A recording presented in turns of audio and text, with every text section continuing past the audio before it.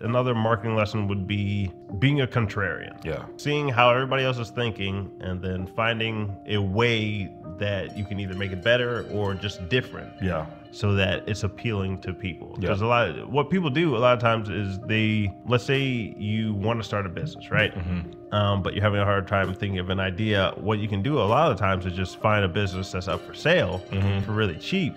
And maybe they did have a good product, but they were bad marketers, right? So you're seeing a good product and you're just thinking about it differently. Yeah. So you're just being a contrarian. Yeah. That's a good life skill, honestly. Yeah. So if you can just see what somebody's trying to push to you and you're able to just spot out where that doesn't make sense, Yeah. that carries with you in all areas of your life. Yeah. 100%. So it's not just being, skeptical of everything. It's just contrarian's the better word than skeptical. Yeah.